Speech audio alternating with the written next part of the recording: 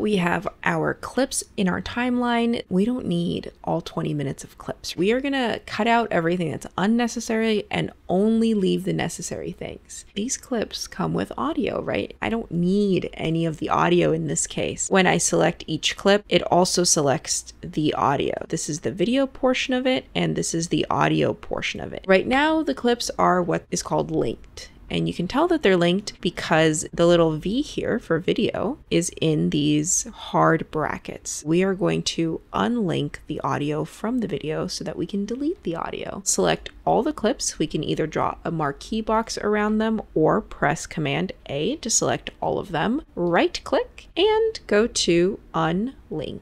Ta-da! Now we're able to select all the audio and video independently, and that little V in brackets at the end of the file name is gone. We can just select all these audio clips and delete them. We don't need them. Now we can scrub through and get rid of things that we don't want or don't need in this video. First, let's cut it up the way that it is. You can zoom in on your timeline over here by dragging these 2 points closer to each other or farther from each other. I need to cut out this section. I can either go to the razor tool right here, cut right there, then go back to the selection tool, which is over here, select that, delete it, move this forward. That is one way to cut out the beginning of a clip. Another way to do this is instead of going over and physically choosing the razor tool, you can see that the shortcut here is C. That makes it a razor tool, so you can cut that. Then you can click V to go back to your selection tool, select it, delete it, and then move that forward. Another way to do it is basically slice the clip at your playhead or at your current time indicator. If I wanted to cut it right there, that shortcut is Command K, and I can place that cut there and I can delete it and move it forward. Or I can ripple delete it, do Command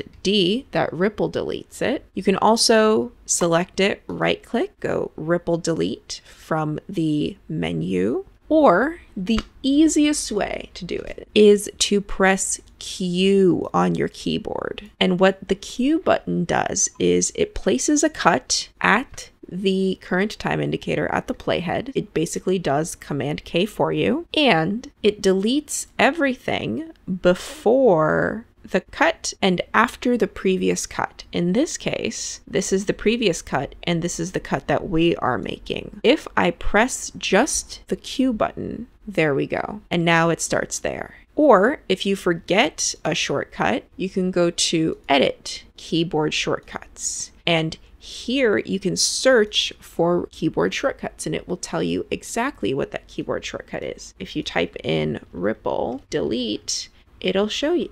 What I want to do is rearrange the clips. The first clip is actually at the end and the last clip is at the beginning. I'll go to this clip. I want to move it to the front, but if I just move it to the front, it overrides on top of the clip that's already there. In order to ripple it, move it to the front while all the other clips scooch over, what I have to do is as I'm moving it, I hold down Alt and Command at the same time, and that scooches all the clips. So I'm going to do that for every clip, just changing the order of it. This is what's called an assembly. Here I have all of my clips assembled. My A roll is assembled, which means that everything is in the order that I want it to be, and all of the usable footage is here. Now I want to keep this for later. I don't want to chop up this particular sequence because I want to duplicate it and then chop up the duplicate. I'm going to go to the name of the sequence, right click and say reveal sequence in project, and it shows me exactly where in my project that sequence is. I'll right click and I'll go to duplicate here at the top,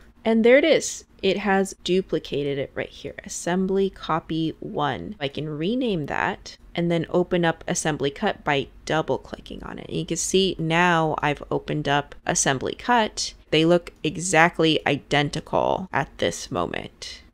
Bye.